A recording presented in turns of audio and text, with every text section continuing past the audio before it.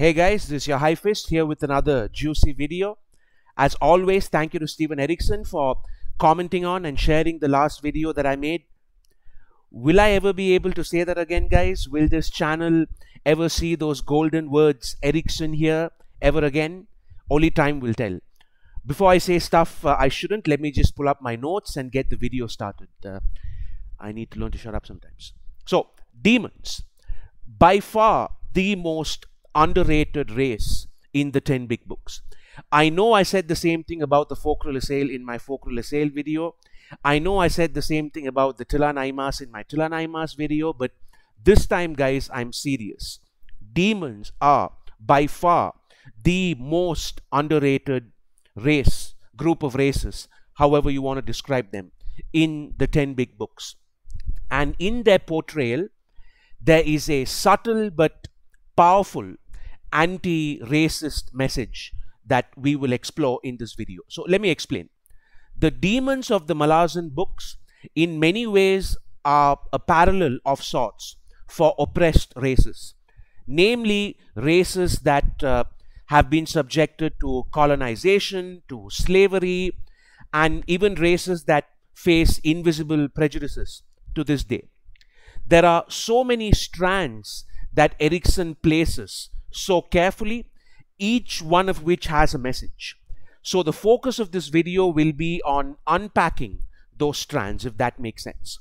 Because while there are many other aspects of the books that also look very deeply into the question of racism and slavery and subjugation and things like that, it's very distinct and unique here.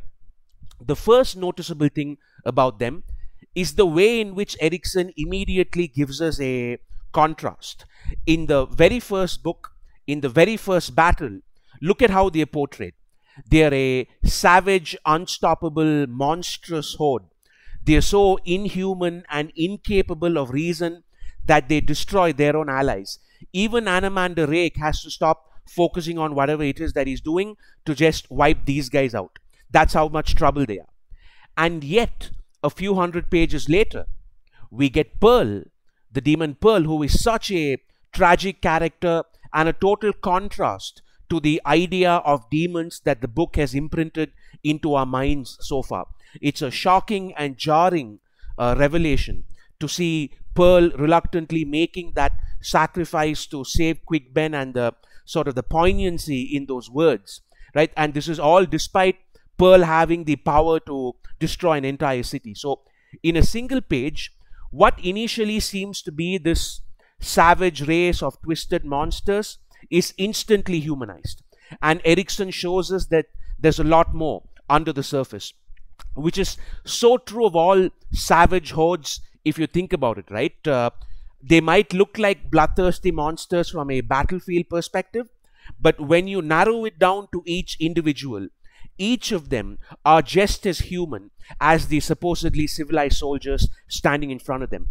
I particularly enjoyed how this transition is so clean, because if Erickson had just humanized the first demon we see, if the first demon we see was just treated sympathetically, it wouldn't have had the same impact. It wouldn't have made the same point. No, in typical Erickson style, he lets us fall into our own racist assumptions about them at first, and then he corrects us. He lets us kind of assume that these are typical destructive demons, and then he says, aha, I caught you red-handed, you racist. Look at Pearl and check your presumptions, right? I love that. I love that. So that instead of introducing it straight away, he kind of sets that pit for us, and once we've fallen into that pit, Erickson kind of gloats. That's the kind of stuff which really drive any point home. He makes another interesting choice as a writer, this time from a world-building standpoint. The portrayal of demons in the 10 big books, in my opinion, is far more reminiscent of how demons are portrayed in non-Western mythology, particularly East Asian and South Asian mythology. And what I mean by that is that in most Western, especially Judeo-Christian depiction of demons, there is an inherent element of evil or malice or destruction that's associated with them. If you look at the New Testament, for instance, essentially all mentions of demons are in the context of Jesus exorcising demons that have possessed people. The term devil itself, which was made famous by the King James Bible, is itself derived from the word demon, if I'm not mistaken. A fictional and more fun example of this kind of Western conceptualization of demons would be something as basic but widespread as Dungeons and Dragons, where the mythology typically depicts demons as these sort of engines of destruction. In the Eastern traditions, particularly in Hinduism and Buddhism, demons are simply another race who live in another dimension, much like demons in the Malazan world.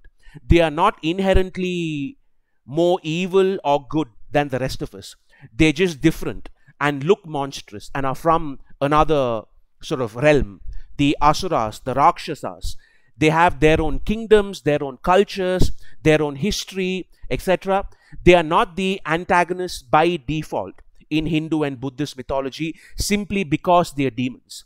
So by using this approach as their foundation for the depiction of demons, both Erikson and Ian Esselmott, to be fair, to give credit where credit is due, they're both able to give demons this amazing depth where they can, in one page, make demons look like savage beasts, and in the next, make them look like one of us. So let's look at what Erikson does as a storyteller to take this to the next level in the 10 Big Books. As I said, there are parallels here with both slavery and colonialism. The slavery image, I think, is the easier of the two to visualize, right? I mean, think about it. They were captured from their native land, usually Arel Gamelin or the Shadow Warren, and they are then dragged to another world as prisoners to serve a master who sees them as nothing but property. That is the quintessential journey of a slave across all cultures that have practiced slavery. One of the most powerful quotes about this comes from Midnight Tides, from Odinas, and I'm quoting him here. He has this conversation with himself over what exactly a demon is, right? And this is his quote about what a demon is.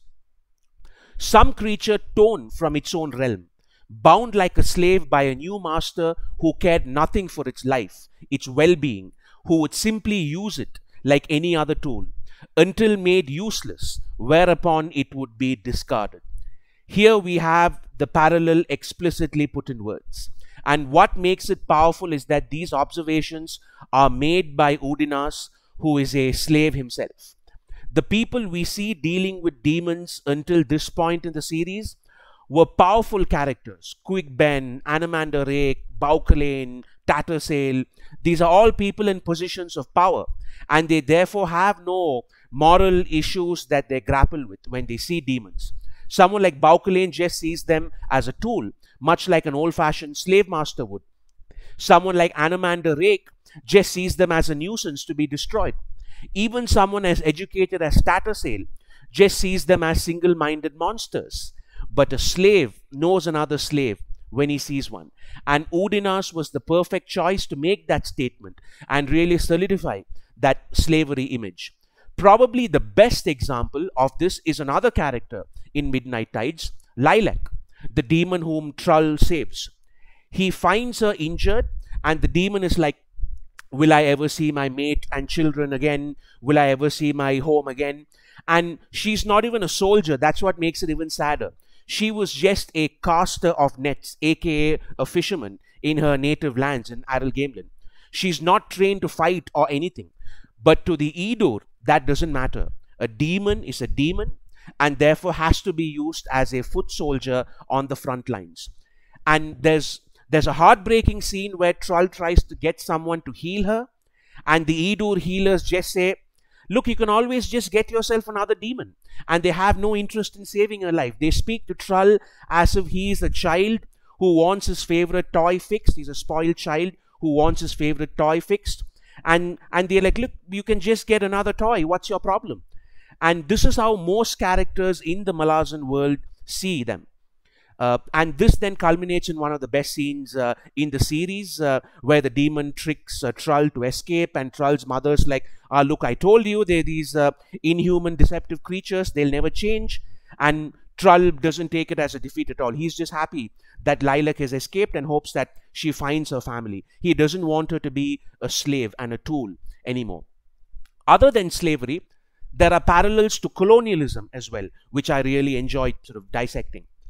Look at the way in which Roulard and the Cripple God, obviously by extension, use this classic divide and conquer trick. There are two demonic civilizations that are at war in Adel Gamelin, and Roulard diverts the water from the nascent to destroy one army and thus get the other one indebted to him. This has been a ploy used by colonial powers throughout history, this divide and conquer strategy. If we were to throw out just a recent example, the British conquest of India was consolidated almost completely using this trick, where individual kings were pitted against each other and the British would help one side win and the victor would then be indebted to them. Once Roulard gets them on his side by using this divide and conquer strategy, he then uses them simply as foot soldiers and arrow fodder, much like how colonial armies use soldiers who belong to the subjugated races. Not to bang on with the Indian analogy, but once again, a recent example would be the way in which the British Empire conquered much of Africa and East Asia using sepoys, soldiers from South Asia, Indians, Nepalis, modern-day Pakistanis, modern-day Bangladeshis. These were the guys who served and died as the foot soldiers for almost a century. It was these guys who were destroyed for British control around the world to spread. And here again, I have a quote from Midnight Tides because it has a lot of great content about this. Here's what Trull observes to himself when he sees so many demons serving in the Idur army. The creatures were bound, now doomed to fight a war not of their making, where the only release was annihilation.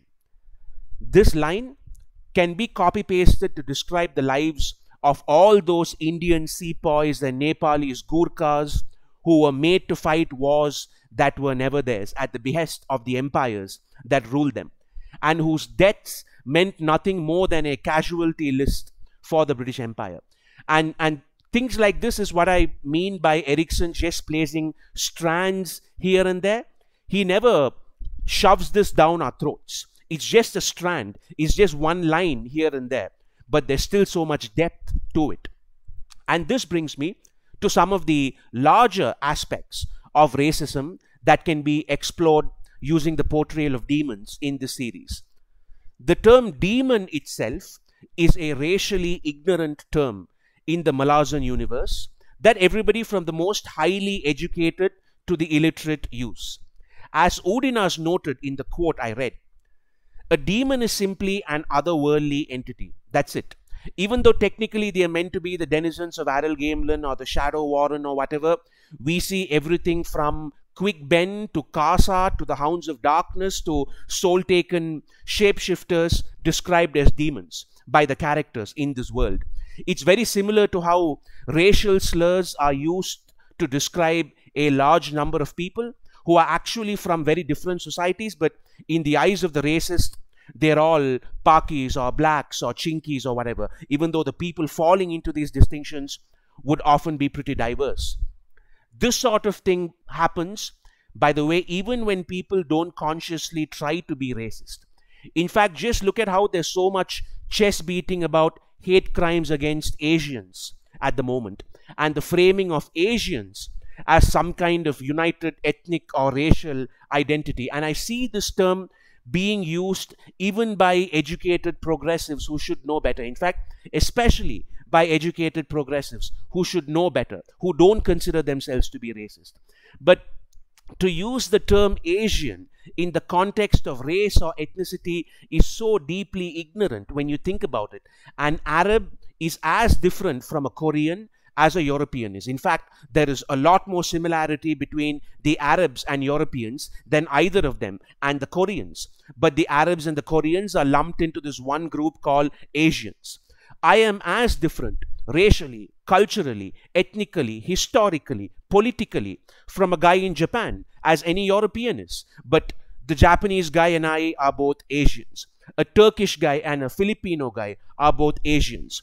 This is sort of how the word demon is used in the Malazan books. It's a geographic term which people mistakenly believe to be a racial or biological term. And ironically, who is the only other person to see through this conceit? We saw Udinas. Who's the other one? Is it some god? Is it some paragon of empathy and compassion? Is it some tragic, noble figure? Nope. It's Kasa all along. This is what Kasa tells this, the spirit of his companion Delum Thod when he's pursued by that terrifying wolf devas in House of Chains.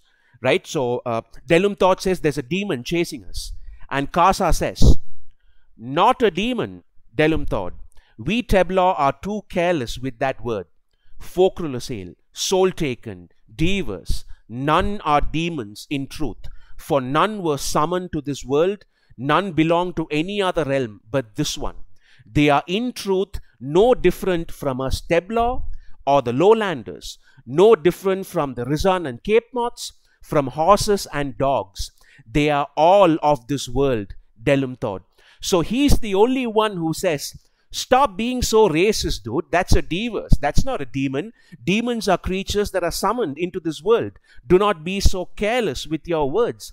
In that moment, Kasa demonstrates far more awareness of the weaponization of words and stereotypes than even gods like Shadow Throne and Osirk, who should know better, right? Because these guys use the term demon repeatedly. So a slave, Udinas, and the breaker of chains, the anti-slavery character in the series, Kasa all along, are the only two who see this illusion for what it is, which I thought was interesting. Another superb narrative technique Erikson uses is deliberately leaving them out whenever the other races and histories are mentioned. Think about it. Look at all the talk we get from historians and the educated in these books. They talk about the Kachen Chamal, the Folklore, the Jagut, the Tilanaimas, the Toblakai, the humans, the Teast races. Nobody ever speaks about the demons and gives them due credit for having mighty empires and kingdoms and histories. In fact, if Malaz Tube was transplanted into the actual Malazan world, the Ruthenbad equivalent would for sure be some demon that was like, but what about the Aral Gamelin perspective? What about the demonic perspective, right? Because the characters in the books never give them that credit, and their perspective and their history and all that, surely they have a lot to add, but that's never really counted as a part of what we see as this structure. Erikson does give them a lot of credit, because Erikson often shows us that they do have these massive kingdoms with kings and princes and foot soldiers and peasants. But the denizens of this world in the books simply do not, because to them the demons are outsiders. They're like these horrors. They're from some nightmarish world, and they're all beasts as far as most people are concerned. At the same time, this doesn't mean that Erikson portrays all demons as innocent and childlike either. As we've seen in previous videos, Erikson doesn't do black and white stuff like that, right? The demons are frightening, and there is a certain monstrousness to them. We see many demons who do behave like stereotypical demons as well. Erikson doesn't romanticize them as nothing but noble victims. Most of them will pick you up and eat you alive if you run into them, right? So lastly, I just wanted to mention some of my favorite demons in the series. I've already mentioned Pearl and Lilac. Apt is another superb example.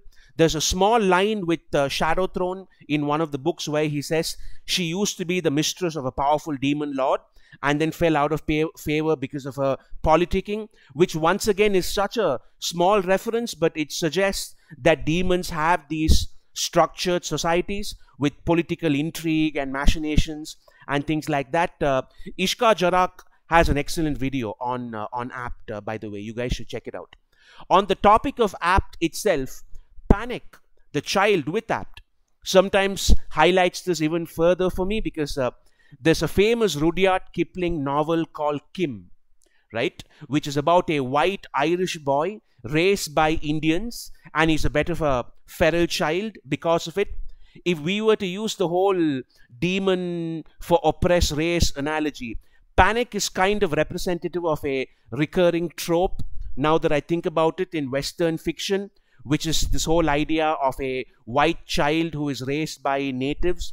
Other than Kim from the Rudyard Kipling novel that I just mentioned, another example off the top of my head would be Kevin Costner's love interest in Dances with Wolves, right? A white girl who's raised by Native Americans. So I always found panic interesting from that angle as well. One of the most memorable demons in the entire series, if not the most memorable one, is Grey Frog. I will probably do a separate video on Grey Frog somewhere down the line because there's so much gold there. He's a magical character and a big part of what humanizes these things called demons in our sort of minds. I'll do a separate video on him at some point. Who else? The owner of Smiley's Bar turns out to be a demon, and that's hilarious. There's a funny scene where one of the prostitutes who frequents that bar is like, you know what? Once you get to know him, he's not that bad. I thought that was funny. I have to mention the demon princess, right? The twins, the guys who are with Roulard and fight away the folklore sale, and then they throw the folklore sale down a hole and they piss into it, and they're farmers in a reaper's gale or whatever. That is so funny, and they get blown up.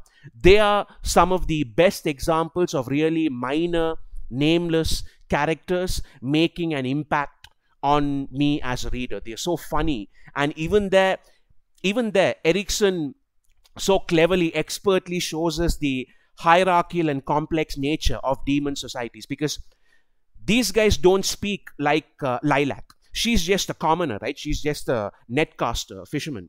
These guys are princes. And even the words they use, the way they are portrayed, is as being far more charismatic and relaxed and competent than her.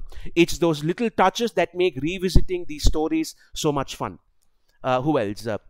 Oh yeah, the demon lord that I'm obsessed with at the end of Gardens of the Moon. Many people have asked me why I'm so curious about this character. I don't have a rational answer. I just am. I mean, we see this demon lord, once again suggesting a sort of a structured hierarchy, powerful enough to take on Anomander Rake. Even Anomander Rake says this will be close because he's not too sure who wins. And then we never see this demon lord again. We never see this demon lord in Dragnipur either. So what was the deal with that, right? I need to know. I've always needed to know. So those are some of my favorite demon appearances in the series, guys. Technically, I guess my favorite demon appearance is the Sirinth demon, which Quick Ben has to free outside Baukalane's mansion. But I'm talking about actual characters here that can converse, right? So to conclude things, what I really want to emphasize here is the subtlety of the commentary. All of these are just strands, as I was saying earlier. It's never forced into us. It's never bludgeoned on us. Anybody can do anti-racist commentary if it's just bludgeoning the reader with it, right? That requires no authenticity. Anybody can do it. Even shallow virtue signaling hacks can do that. But only a true, actual anti-racist will be able to sort of be subtle about it. Will have the knowledge and experience to be subtle about handling it. Almost all the points I mentioned earlier are just throwaway lines here and there. And yet by the end, a far more complex picture emerges. He never explicitly tells us any of this. He just leaves it there to be mined by the people who get it. And this point of subtlety has always been my personal litmus test for whether someone is truly anti-racist or not. If they're constantly waving the anti-racist flag and constantly beating the anti-racist war drums, they're usually well-intentioned but unfortunately ignorant. The real anti-racists are the ones who are subtle about it because they understand the complexity of the entire picture. And that's once again the allure of Erikson that we keep seeing on this channel. This ability to make his world resonate even with someone who comes from a completely different civilization and culture. So there you have it, guys. That's my take on how the portrayal of demons is used as a subtle but at the same time powerful tool for anti-racist commentary. Thank you for joining me. I hope we get Erikson's thoughts on this, because I think it's a very important and timely topic, and that his insight will mean a lot to many of us who've experienced those things. But obviously it's up to him, right? I'll probably regret saying this, but I just feel the impulsive need to point out that booktube punditry and booktube drama is often a uniquely Western cultural phenomenon, and that it would be a shame if cross-cultural discourse is now frozen because of it. As you guys know, I never ask people to smash the like button and click on the bell icon and subscribe to my channel or whatever, because that was never the intention. This was always meant to be a cross-cultural conversation between a Malazan scholar and a Malazan creator from two different parts of the world that highlight the universality of these books to you, my precious subscribers. And it would be a shame if cultural concerns arising out of this one small dot on the world map now determines whether this interaction continues or not. I mean, it's one thing if it stops because my videos suck, that would be fine. But it seems quite tragic to me, and it feels like a repudiation of the entire point of my channel. What's the point in bringing a non-Western perspective to the Malazan discourse if a bunch of Americans or Canadians or whatever can shut down the conversation from inside their little narrow cultural bubble? Anyway, I've probably said too much already. It's completely up to him, guys. As I was saying, if what I said was disrespectful or out of line, I apologize. So yeah, that's it, guys. Will I be the Anamander Rake yearning for Mother Dark's return, or will Erikson join me in my fight against racism, global racism, by continuing to interact with this channel? The answer, as Boat Finder from the Anibar tribe would say, can only be found in the unfound time, right? So there we go, guys. Demons and anti-racism. I hope you like that. Thank you, and I'll see you next time.